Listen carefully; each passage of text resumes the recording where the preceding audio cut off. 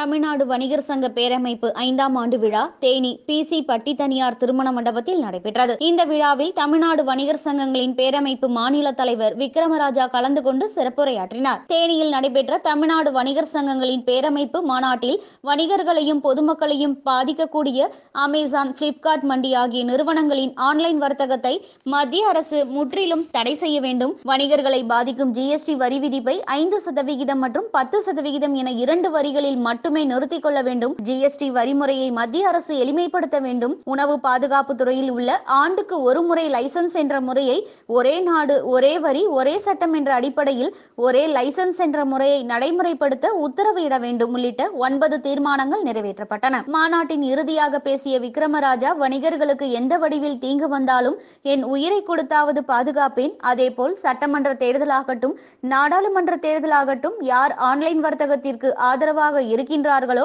அந்த கட்சியை வணிகர் சங்கம் தோற்கடிக்கும் என ஆவேசமாக பேசினார். தமிழ்நாடு வணிகர் சங்க பேரமைப்பின் சார்பாக கடந்த 17ஆம் தேதி தமிழகம் தழுவிய அளவில் அனைத்து மாவட்ட தலைநகரிலும் இந்த வர்த்தக துறையிலிருந்து அடியோடு அமேசான், பிளிப்கார்ட்டை ஒழித்து கட்டப்பட வேண்டும் என்பதை வலியுறுத்தி லட்சக்கணக்கான வணிகர்கள் பங்கேற்று மாபெரும் ஆர்ப்பாட்டம் நடத்தப்பட்டிருக்கிறது.